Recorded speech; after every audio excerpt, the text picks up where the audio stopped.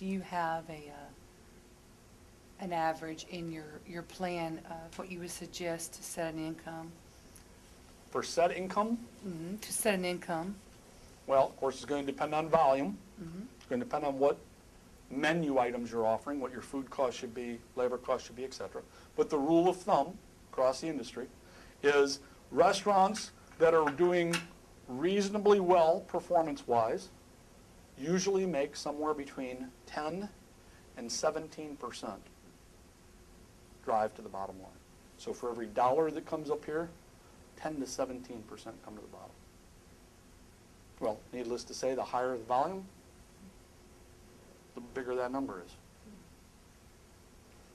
Different types of restaurants have different formulas. So a sub-sandwich shop, a pizza place, a hamburger place, a fine dining place, an Italian, a Mexican, the list goes on.